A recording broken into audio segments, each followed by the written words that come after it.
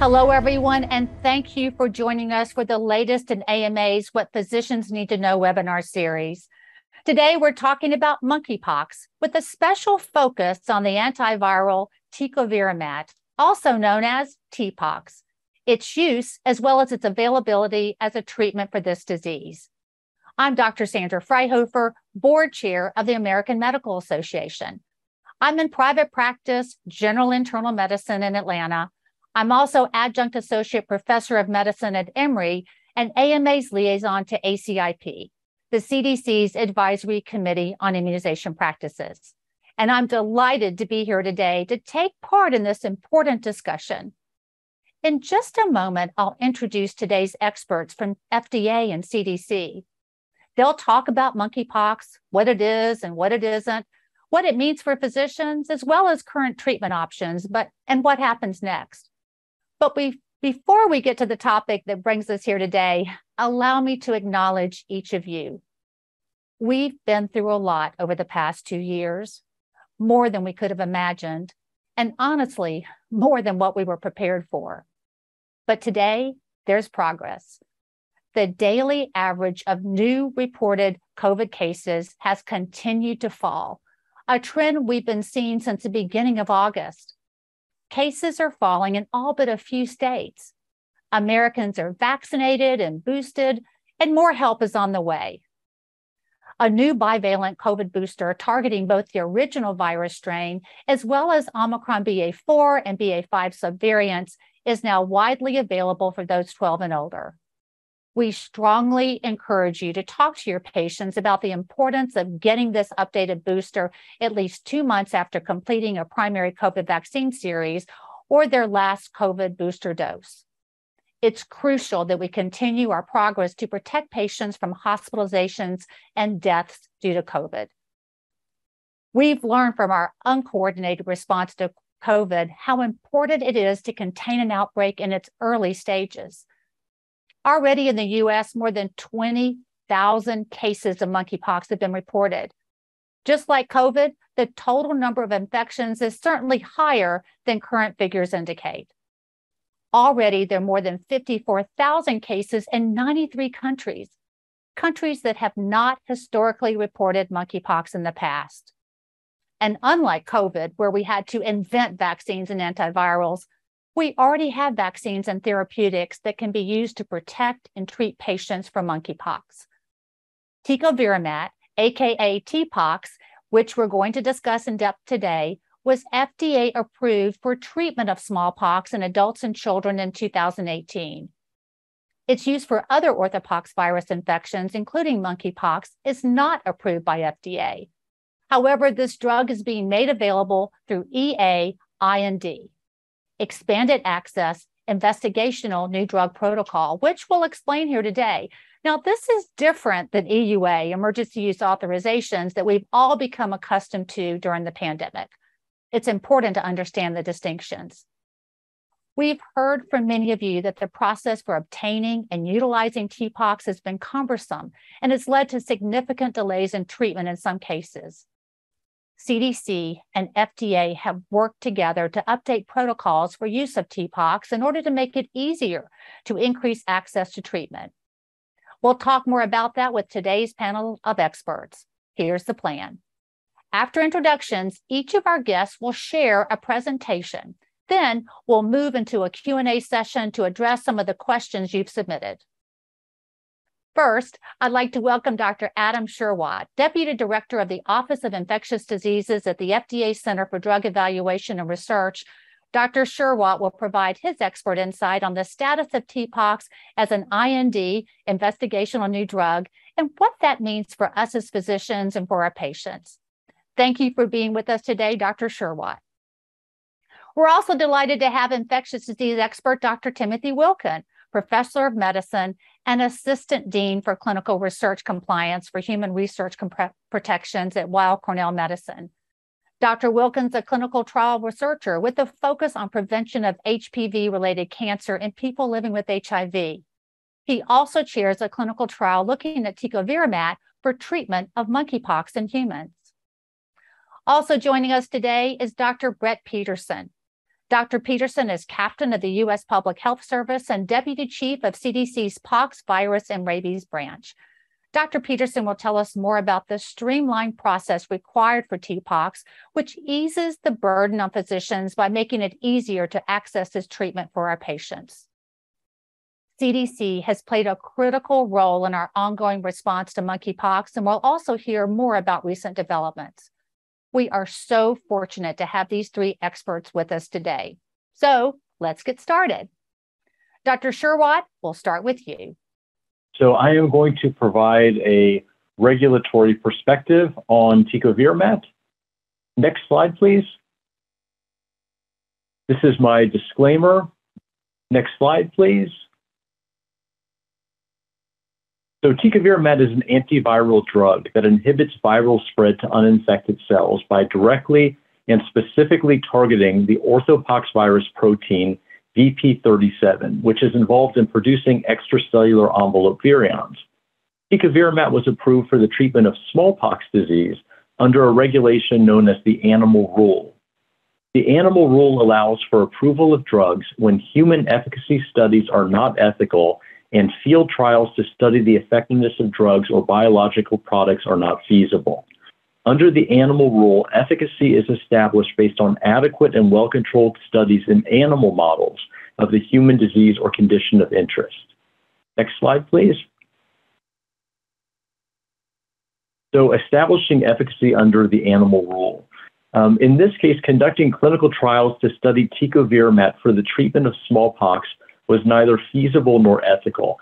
Smallpox is an eradicated disease, and exposing study participants to variola virus, or the smallpox virus, is not ethical. And there were scientific and logistical constraints with the use of variola virus in animal models. Therefore, efficacy was established based on studies of non-human primates infected with monkeypox and rabbits infected with rabbitpox virus. These studies demonstrated improved survival in animals that received Tecovirimat compared to animals that received placebo. Next slide, please. I just provided this slide to remind you that you can reference the U.S. prescribing information for additional details on efficacy. This table is taken directly out of the prescribing information, and it outlines in detail what the results were from the efficacy studies. Next slide, please. So establishing safety under the Animal Rule. Approvals that go forward under the Animal Rule still require establishing an adequate safety database like any other drug or biologic product. The safety of Tecovirimat was evaluated in 359 healthy adult subjects aged 18 to 79 years in a placebo-controlled clinical trial. These subjects had neither smallpox nor monkeypox. Adverse reactions occurring in greater than or equal to 5% of subjects receiving Tecovirimat included headache in 12% and nausea in 5%. There were no deaths or serious adverse events that were considered to be related to Tecovirimat. Next slide, please.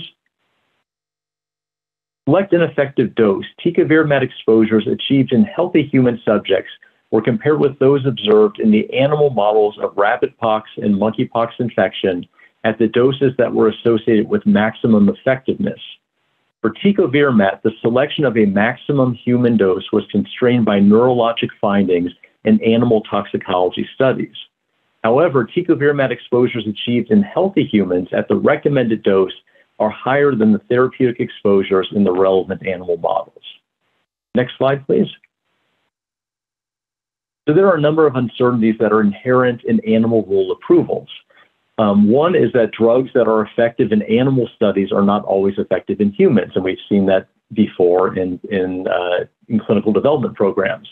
Another is that a drug's safety and pharmacokinetic profile may differ in healthy people versus people with a disease of interest, in this case, monkeypox. So post-marketing studies, such as field studies, are required to verify and describe a drug's clinical benefit and to assess its safety when used as indicated when such studies are feasible and ethical. Next slide, please. So a question that we've received before is, why was Tecovirimat not approved for treatment of monkeypox under the Animal Rule? So monkeypox disease did not meet the Animal Rule requirement that human efficacy studies are not ethical and field trials to study the effectiveness of drugs or biological products are not feasible. At the time of Tecovirimat approval, there were parts of the world, including in West and Central Africa, where monkeypox disease was endemic and clinical trials could be conducted. Next slide, please.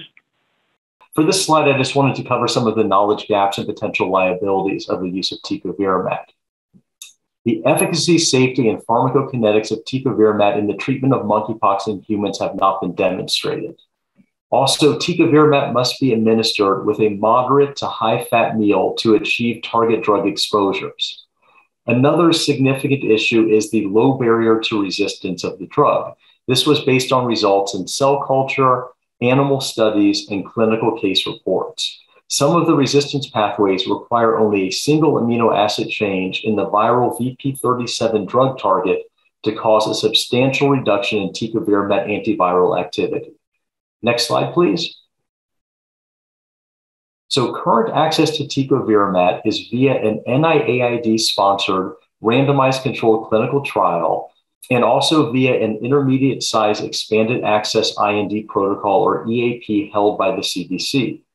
Data from randomized controlled trials are critically needed to address knowledge gaps related to efficacy, safety, pharmacokinetics in humans with monkeypox, and to monitor for development of resistance to Tecovirimat. All are essential in guiding clinical and regulatory decision-making. Therefore, healthcare providers should encourage their patients with monkeypox infection to be evaluated for enrollment in NIAID's randomized controlled trial. For patients for whom enrollment in this trial is not feasible, for example, a clinical trial site is not geographically accessible, the use of Tecovirimat under CDC's expanded access protocol should be consistent with applicable guidelines for Tecovirimat use. Thank you. I'm happy to present this study on behalf of my co-investigators, as well as the National Institutes of Allergy and Infectious Diseases. Great. So we have rapidly developed this protocol at the request of NIH and NIAID. This protocol is part of our national plan for responding to the monkeypox, human monkeypox epidemic. I'm glad to say that we enrolled our first person last week on September 8th, and we will ramp up the protocol in the weeks to come as more and more sites come on board. Next slide. So the study is really two studies in one. First, we have a randomized, double-blinded, placebo-controlled portion where we are asking the question is trying to answer whether Tecovirimat is effective for the treatment of human monkeypox disease. We also have a second portion of the study where we provide open-label Tecovirimat for certain populations, including children, people who are pregnant, people with severe disease, severe immunosuppression, or severe skin disease that puts them at risk for severe outcomes from this disease. So the study population are those with symptomatic human monkeypox virus infection. This is a superiority design. The primary outcome is time to clinical resolution that we'll discuss in a moment. And the participation for the participant is over 2 months. Originally, we hoped to enroll the study in 8 weeks. That may or may not be possible as the number of cases starts to decline in the US, and we're studying weight-based oral Tecovirimat. And of note, I have the clinicaltrials.gov information below as well. Next slide. So our hypothesis is that Tecovirimat will lead to faster clinical resolution of human monkeypox virus disease compared to placebo. We'll compare the time to clinical resolution. And we're defining this primary endpoint of clinical resolution as when all skin lesions are scabbed over, desquamated, or healed, and all visible mucosal lesions are healed as well. So we're assessing this with a combination of sources of data, including daily skin checks by the participants, as well as photographs. When the person reports clinical resolution, we'll conduct remote visits and video visits to confirm resolution, as well as confirming at an in-person visit when scheduled. Next slide. So just to give you an idea of the primary endpoint, you can see on the left is a scabbed over lesion, as well as on the second to the left. And further over, after the scabs have fallen off and these lesions have resolved. So this is clearly a subjective outcome, and people can be people can have upwards of 100 lesions. So it is a difficult primary endpoint to assess. And I will note that there have been no clinical trials conducted in this area. So we are in some ways learning as we go. Next slide. We have a whole host of secondary outcomes, including assessing pain, which is a major presenting symptom for patients, progression of severe disease. We'll look at clearance of human monkeypox virus in various places with the hope that we can find a surrogate endpoint for future studies. And we are assessing pharmacokinetics. As Dr. Sherwatt mentioned, we have a dearth of data in this area. So we'll be assessing in the randomized portion as well as for people who are pregnant and children across the age span. Next slide. So for eligibility, we asked two questions. The first is, does the person have symptomatic human monkeypox virus disease? So they can either have confirmed infection, so a laboratory report that was obtained within the last 7 days, or presumptive diagnosis, so skin, mucosal lesions, proctitis, consistent with a high probability of human monkeypox virus in the opinion of the site investigator, as well as an exposure, either sexual contact in the prior 3 weeks or close household exposure with someone known to be infected with human monkeypox virus. We want to enroll people that are less than 2 weeks in duration of illness and have at least one active lesion or symptom to follow.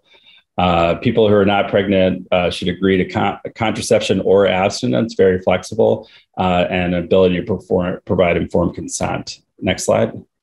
The second question we asked is, are they appropriate for randomization? So here are listed the groups where we've decided they're not appropriate for randomization, that they should receive open label Tecovirimat. So for people less than 18 years of age, we want to really focus on safety and pharmacokinetics. So everyone in that group is receiving open label Tecovirimat. Those with severe disease, we've defined that as suspected or confirmed ocular involvement, lesions on the central face that could be disfiguring, hospitalization, lesions that are severe and require intervention. We have those with severe immunosuppression will receive open label Tecovirimat. Those with certain skin conditions that we know from that place them at higher risk for these orthopox virus conditions. People who are pregnant or breastfeeding, and people that are expected to have significant drug-drug interactions with Tecovirimat. We are enrolling them or providing open label Tecovirimat so we can get more data on the drug interactions. Next slide. So the follow-up is scaffolded with weekly visits for a month. So 5 weekly visits for a month and then a visit 2 months after. We assess with detailed examinations, swabs, blood. People have a detailed STI screen at baseline. There's participant reported outcomes as well as the daily study diary through the first month. And I will point out that those that are originally in the randomized arm can move to open label Tecovirimat if at any point they have progression to severe disease. So they develop eye lesions, central facial lesions, they're hospitalized, any of that, they move to open label Tecovirimat, as well as people that have persistent severe pain that lasts for 5 days or more are able to move to open label Tecovirimat. Next slide. So we're powering this study for a faster resolution of 3 days, a 3 days faster resolution of symptoms that we believe that would be clinically meaningful. Next slide.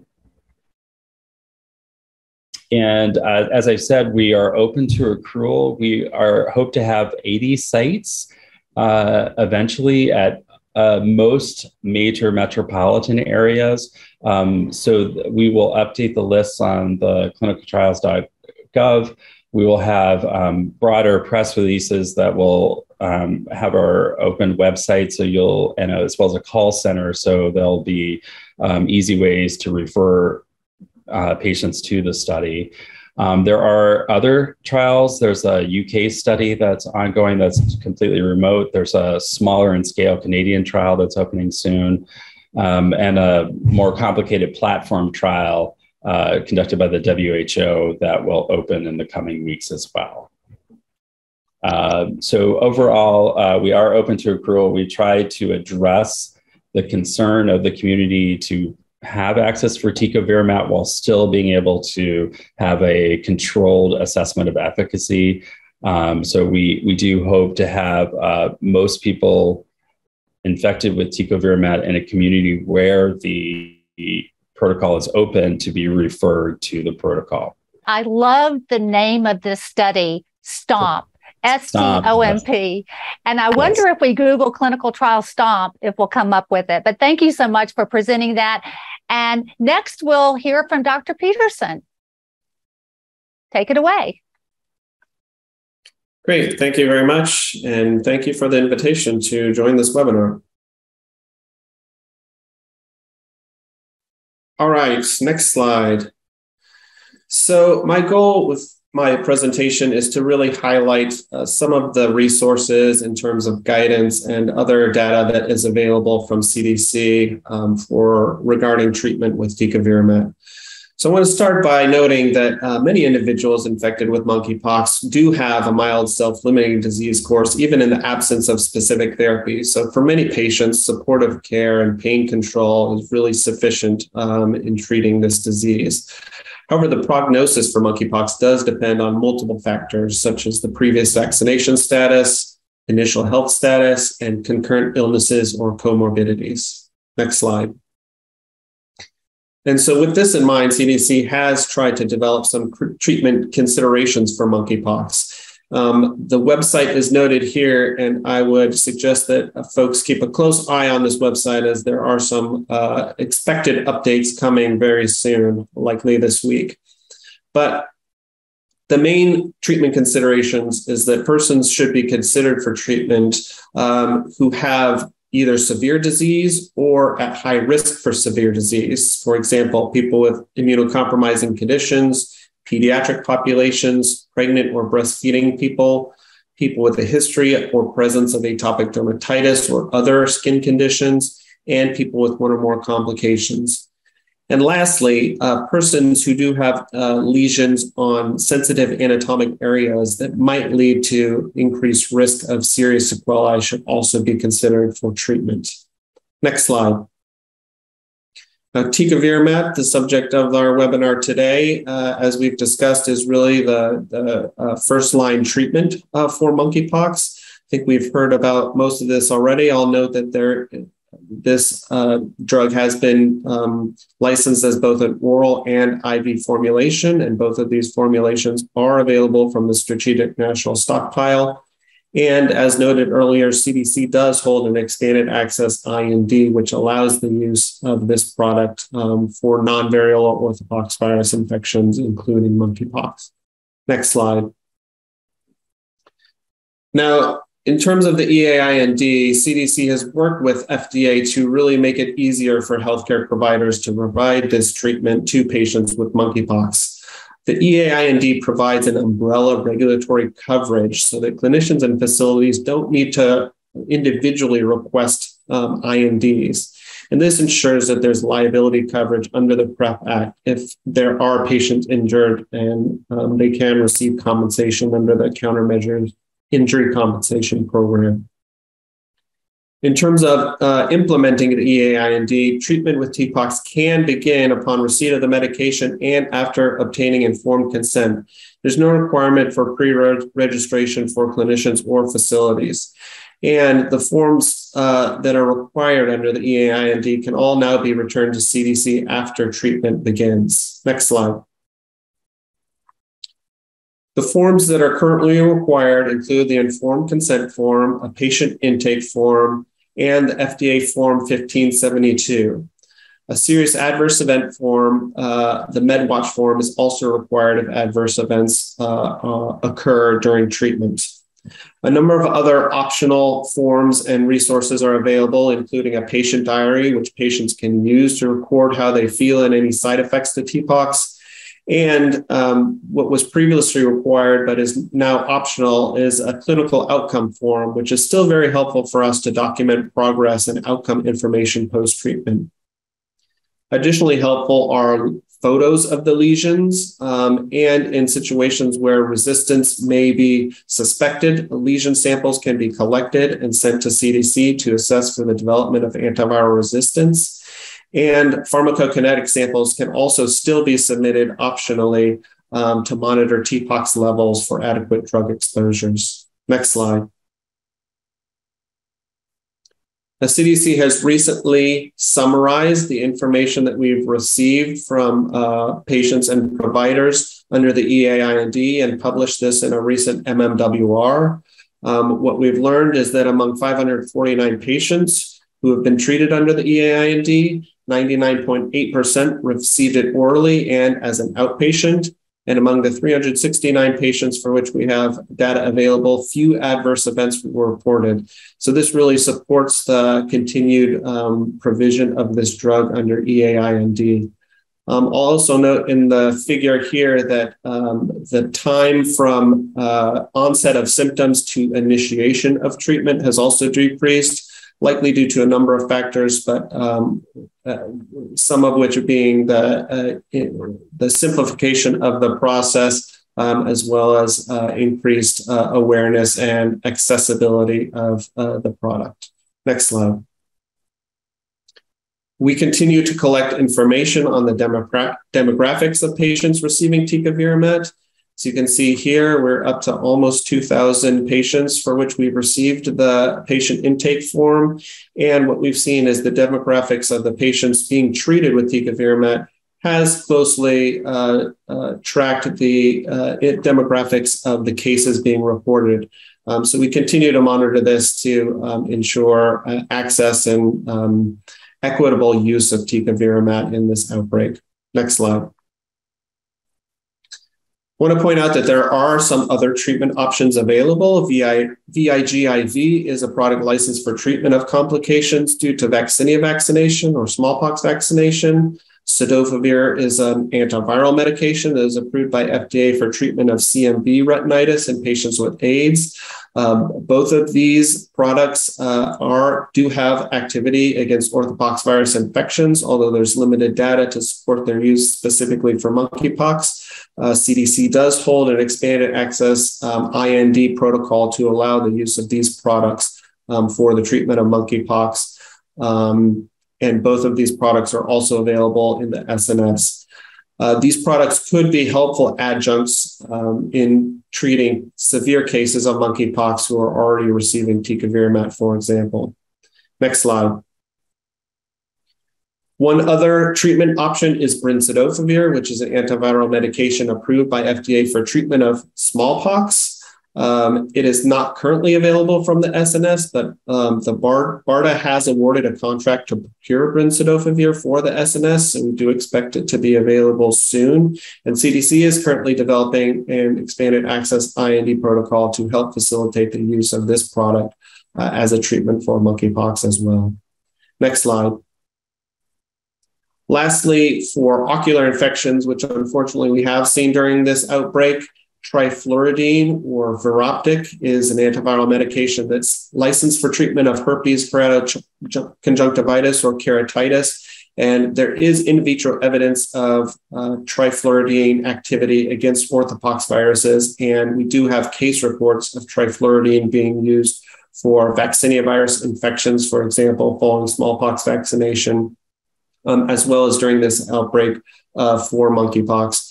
And previous anecdotal reports do suggest some benefit for treatment of ocular infections with trifluridine. Next slide.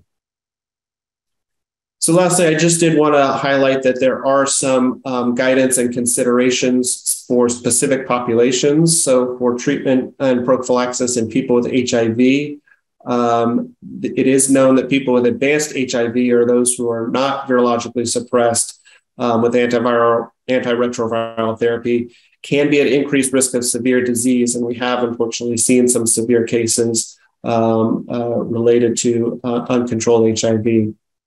Post-exposure prophylaxis and antiviral treatments are available for these individuals. and antiviral treatments have few interactions that we've noted with antiretroviral therapy, and more information is available at this link here. Next slide. In terms of people who are pregnant or breastfeeding, this is another population where there is increased risk for severe disease, and these individuals should be prioritized for medical treatment when needed. Tecovirimat can be considered the first-line antiviral, given that there are no known fetal effects that were observed in animal studies, although human data is limited. However, with cidofovir and brincidofovir, there is evidence of teratogenicity in animal model studies, so use in this population should be used with caution. Lastly, VIG administration can be considered after evaluating the risk and benefits for individual patients. Other immune globulin products have been widely used during pregnancy for many years without any apparent negative reproductive effects. Next slide.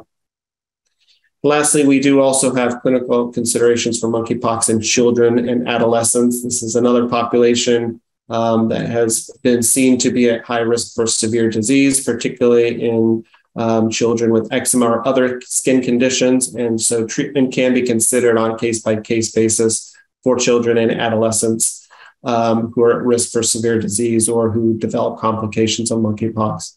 And Tecovirimat is generally the first-line medication to treat monkeypox in children and adolescents. Next slide. In terms of requesting medical countermeasures, Tecovirimat and the other medical countermeasures can be requested for suspected, probable, or confirmed monkeypox cases. And contacting your state or territorial health department is really the first step in making these requests. Many of these jurisdictions do have Tecovirimat already pre-positioned and available use. But of course, CDC is available for urgent clinical situations and consultations after hours on weekends. And we can be reached through our CDC Emergency Operations Center. The number is listed here. So I think that is my last slide, and thank you again. Well, many thanks to all three of our guests for providing such valuable insight. And I know you have lots of questions, and so let's get to those now. Whitney, if you're able to queue up the questions submitted, let's jump right in. Okay, the top question we've received from physicians around the country is about EUA. So here's the question. TPOXX is already approved for use in the European Union as a treatment for monkeypox. There's already a significant amount of clinical outcome data from IND patients. European patients, JAMA and Lancet peer-reviewed articles, etc. Many scientists and physicians have advocated for immediate EUA based on this data. So why isn't that data being taken into consideration in addition to the risk-benefit ratio? Why is it not at least authorized through EUA to improve access here? The bottom line, what additional data do we need on TPOXX to have EUA granted? And let's, I think FDA's Dr. Sherwatt, I think you're in the hot seat for this one. First, I want to provide a short overview of the regulatory framework related to emergency use authorizations. It's important to note that there are two types of relevant declarations, the 319 declaration and 564 declarations. A determination under Section 319 of the Public Health Service Act that a public health emergency exists, such as the declaration made on August 4th, 2022, does not enable FDA to issue emergency use authorizations. A separate determination and declaration are needed under Section 564 of the Federal Food, Drug, and Cosmetic Act to enable FDA to issue emergency use authorizations, provided other statutory criteria are met. On August 9th, 2022 and September 7th, 2022, the HHS Secretary declared under Section 564 of the Federal Food, Drug, and Cosmetic Act that circumstances exist justifying the authorization of emergency use of vaccines for monkeypox and in vitro diagnostics for the detection or diagnosis of infection of monkeypox virus, respectively. Neither of these EUA declarations cover the emergency use of therapeutics for treatment of monkeypox disease, and therefore FDA is not enabled to issue EUAs for therapeutics for the treatment of monkeypox disease at this time. Importantly, even if the requisite declaration for therapeutics were to be made, FDA would need to consider the circumstances and appropriateness of an EUA for a particular medical countermeasure and determine whether the criteria for issuance of an EUA have been met. Putting aside the explanation of the regulatory framework, we have been working very closely with our colleagues at CDC to fine-tune access via the Expanded Access Protocol and with our colleagues at NIH and academia to facilitate the development of a randomized clinical trial that is now open for enrollment. As previously noted, at present, we have no data from randomized controlled trials demonstrating the safety or efficacy of Tecovirimat for the treatment of monkeypox in humans.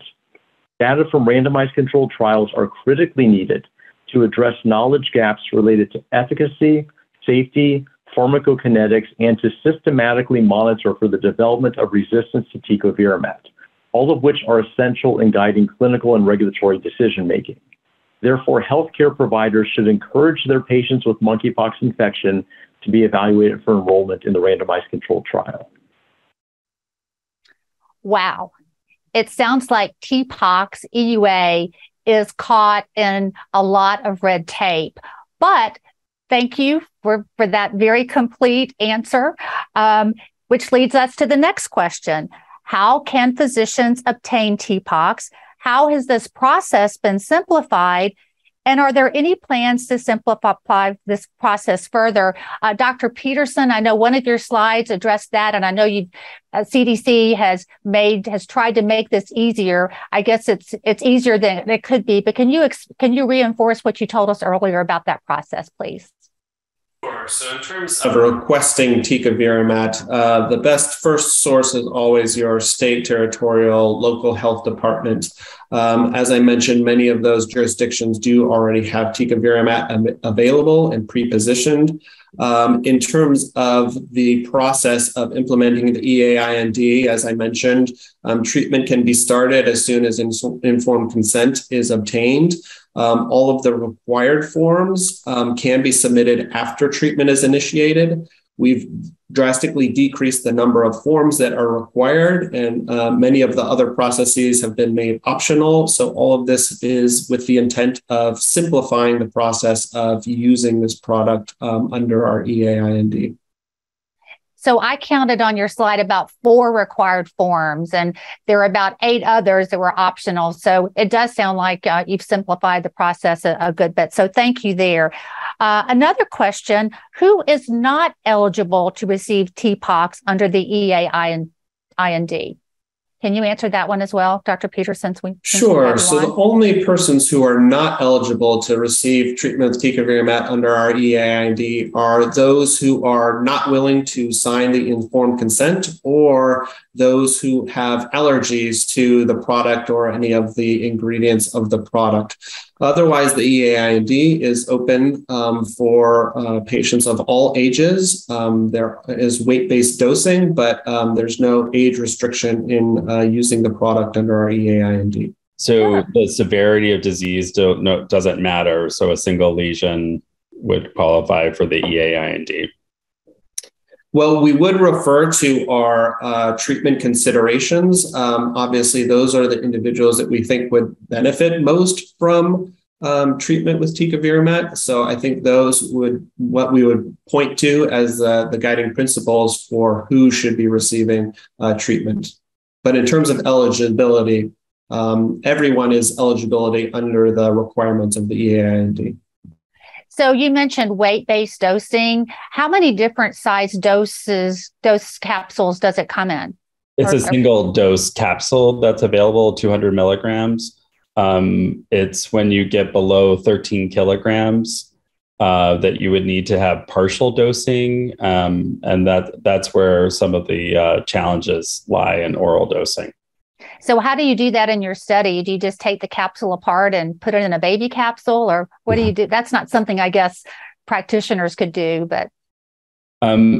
Basically for the clinical trial, we have intensive instructions for the caregivers of the young children, but basically the contents of the capsule are mixed in a fixed amount of liquid, mixed appropriately, and then the relevant portion is drawn up that can then be administered to the child.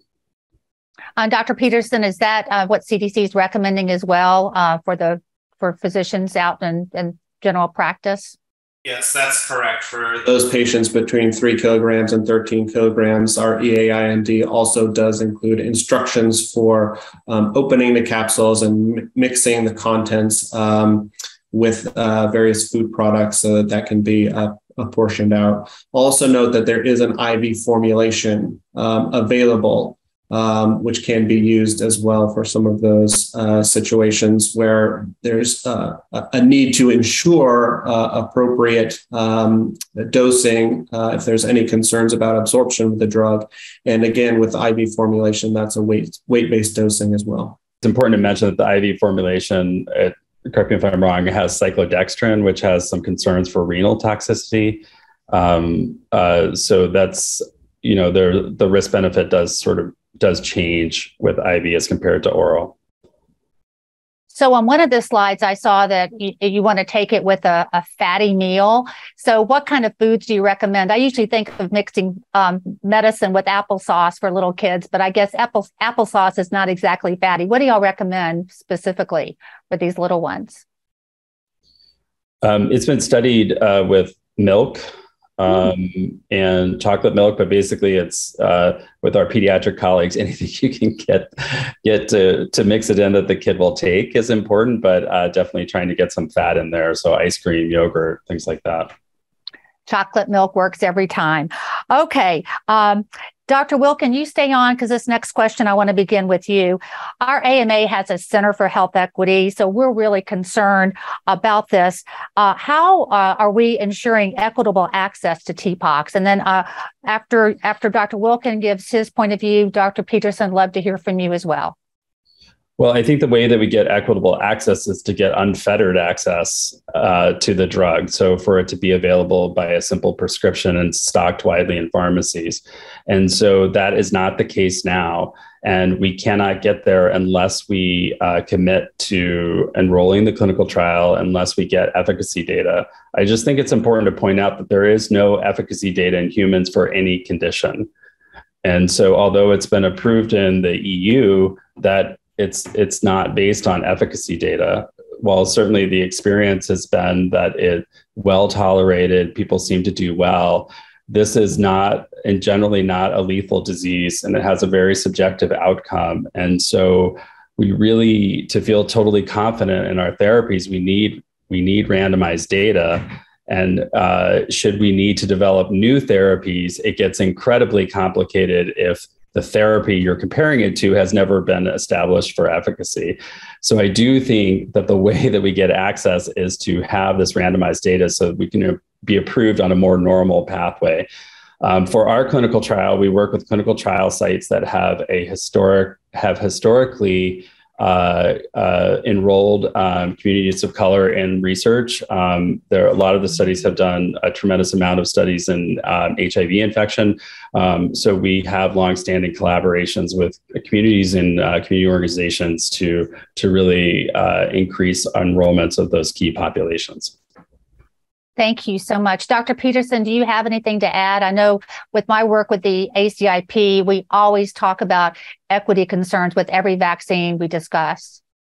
Yeah, absolutely. So I certainly agree with Dr. Wilkins' comments. And I would add that from the EAIND perspective, we also are working diligently to simplify that process to improve access through the number of measures that we've discussed already.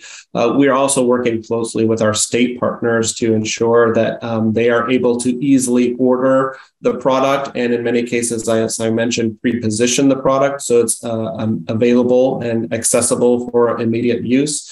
And lastly, we continue to monitor the information that we receive about the individuals receiving Tecovirimat under our EAIND and comparing those demographics to what we're seeing in the outbreak at large to see if there's any discrepancies between who's coming down with monkeypox and who's being treated, so we can identify any inequitable treatment that may be occurring. So stay with us, Dr. Peterson, for this next question. How much does TPOXX cost? So TPOXX is available free of charge. In addition, there is, if there's a desire to do the PK monitoring or to do testing at CDC for serology or other virologic testing, antiviral resistance testing, that can also be done free of charge. However, there's not any funding to support any additional laboratory testing, but the product itself is free of charge. Great. And do any of you know what billing code should be used for TPOXX administration? It's prescription of oral drugs. So you would use your standard office-based visits or video visits, telehealth codes. Thank you. All right. We have a bunch of questions about safety and efficacy. What does the current data demonstrate about efficacy of TPOXX in individuals with monkeypox? Let's start with Dr. Sherwatt and then go on with Dr. Wilkin and then Dr. Peterson. Great. I was just saying that I think I would just reiterate what was said earlier, which is at present, we have no data from randomized controlled trials that demonstrate safety or efficacy of Tecovirimat for the treatment of monkeypox in humans. Much of what we've seen has been individual case reports or case series with no control. So it's very difficult to know from a safety perspective, how much of the safety profile we're seeing is driven by monkeypox disease versus the drug, what the time frame for healing is like when you don't have a control arm. So that's why we're stressing the importance of having controlled data and making an assessment of safety and efficacy in this setting. So Dr. Wilkin, I know you have your STOMP clinical trial in progress, but do you have any comments to make about efficacy at this point? I understand providers' desire for access to the drug. For people that we've treated at our institution, they do seem to respond very well, but we don't have the controlled data. For the trial, we do have a data safety monitoring board that monitors along the way, and we will look at the data early. And so ideally, if it is such a strong effect, we will be able to stop the study early. So I'm going to add another little question onto that. Since you're involved in this clinical trial, so you're having to deal with these patients every day, what kind of side effects are you seeing? I know when Dr. Sherwatt made his presentation, he said nausea and headache in like less than 5% of people, but what have you seen in your trial? Well, most of the experience comes through the expanded access trial, and people tolerate the drug very well. And sometimes it's a little difficult to separate out the side effects from the drug from the underlying disease, highlighting the need for controlled data. But I think people do very well with the drug. And they probably like having to take it with chocolate milk or ice cream as well, too. Dr. Peterson, what about for what is the current data on average time to symptoms improvement following initiation of treatment with TPOXX? What about for patients with HIV? Yeah, thank you. So we have monitored the data that we're receiving for patients receiving Tecovirimat under our EA-IND and have summarized that in our recent MMWR. And what we have seen is that the median time from initiation of the drug to subjective improvement reported by the patients is 3 days. And there isn't any difference in that time point between individuals with HIV or without HIV. However, as noted before, this is not a randomized clinical control trial. We do not have a control group. So while we can do descriptive analyses of what we're seeing with these patients treated, it's not rigorous. You can't draw rigorous conclusions in terms of either safety or efficacy with what we're seeing. So stay with me, Dr. Peterson. I know you reviewed this on one of your slides, but this question came up, so let's reinforce this. Can TPOXX be prescribed for pregnant or lactating individuals and children? And a follow-up to that, is there any efficacy data in this population? Yeah, so the second question first, no, there's no efficacy data in any human monkeypox cases, but this product can be considered for use in pregnant patients and in children and adolescents on a case-by-case basis. We have some limited case report information, and there haven't been any severe adverse events associated with those case reports. And so with our limited experience to date, there's been no safety concerns. But again, this should be a decision made in close consultation with the patient, weighing all the risk and benefits of potential treatment. Because of the uncertainties of dosing in children, especially younger children, our study collects detailed PK information that will run in near real time so that we can actually update the dose for the next child enrolled. So we learn from one child, improve and refine the dosing for the next child. And so PK is the pharmacokinetics, right? Yes. Okay. So so Dr. Peterson again, are there any known drug-drug interactions? And are there any drug-drug interactions in individuals receiving antiretroviral therapy and those receiving prophylaxis against opportunistic infections?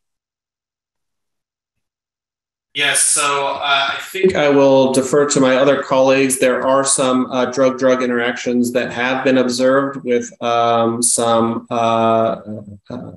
diabetic drugs. And in terms of antiretrovirals, that has been modeled, and there are a few interactions that have been identified. And I'll leave it to Dr. Sherwatt and Dr. Wilkin if they have other specific information. Yeah, I would echo the same comments that were just made. There are drug-drug interaction considerations. The healthcare provider should follow the instructions that are in NIAID's protocol for the RCT or CDC's protocol for the EAP, based on the mechanism under which the product is being given. There is also general information on drug interactions in the TPOXX US prescribing information, and there's also information at the HHS HIV treatment guidelines website, particularly detailed information with respect to drug-drug interactions in the setting of ART. But I would turn it over to Dr. Wilkin to talk about the approach to the RCT. Yeah, we worked closely with the FDA and gathered the available PK information. And overall, it was thought for people with HIV that the magnitude of the drug interactions and the short duration of treatment, it was very unlikely for it to have any clinical impact. So we're not doing anything specific with those drug-drug interactions. The one exception that was pointed out is injectable cabotegravir or rilpivirine, at least initiating that injectable regimen, which has sort of a smaller window of error with that dosing, but that's really the only limitation. So one of you mentioned an interaction with the diabetes drug. Can you be a little more specific? Because a lot of our patients are on diabetes medication, unfortunately. It's a very it's not a commonly used diabetic drug, so it's not the first, second, or third line. The name of the drug is escaping me. Okay, well, we'll follow up on that and let it. What? Oh, I was just going to say it's repiglinide, and what was seen was episodes of hypoglycemia in the drug-drug interaction study. I think that the actual mechanism of the hypoglycemia is a bit unclear, but that was the product, and it's actually outlined in the prescribing information for TPOXX as one of the warnings. Dr. Sherwatt, I knew you would know the answer. Thank you. All right. Dr. Sherwatt, stay with me. On one of your slides, you talked about neurological findings in the animal toxicology studies. Can you expand on that just a little bit? Sure. So again, this information is also in the product labeling for the drug, so I'll go over that in a little bit of detail. So in a repeat dose toxicology study in dogs, convulsions were observed in one animal within 6 hours of a single dose of 300 milligrams per kilogram.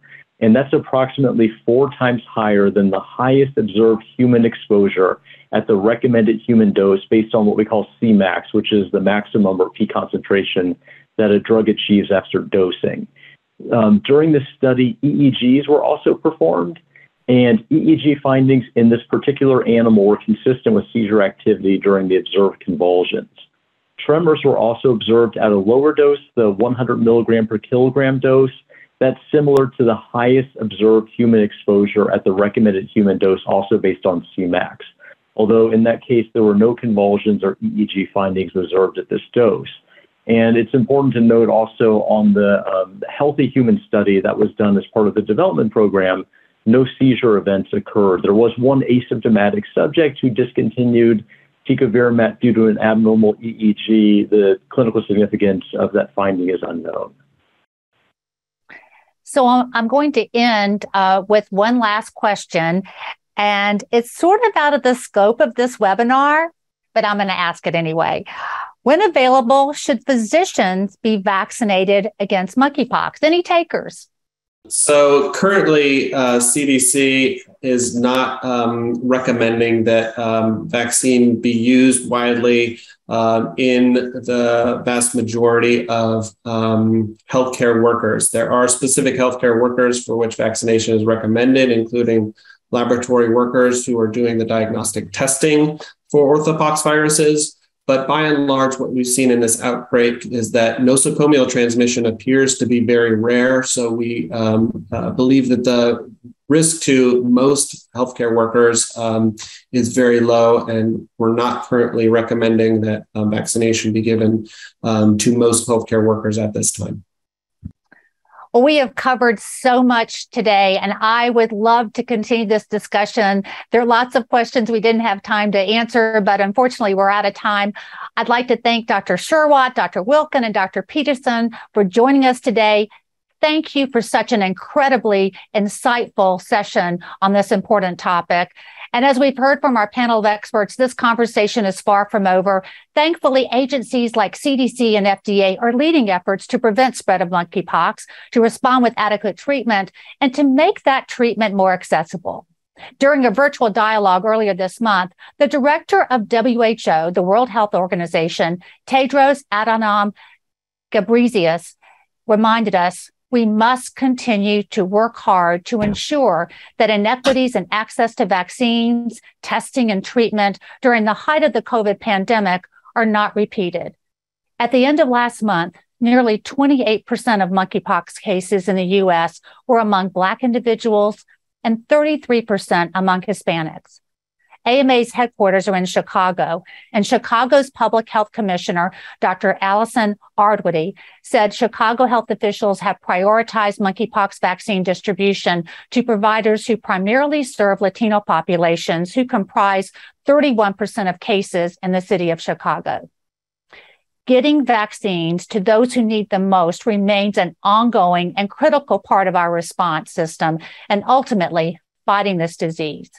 Together, CDC, FDA, the AMA, and each of you here today can be a part of the collective effort to respond to monkeypox. WHO Director Ghebreyesus also said, if COVID has taught us nothing else, it's taught us that health is the most precious commodity on earth. It's a commodity that must be cherished, prized, and fought for every day.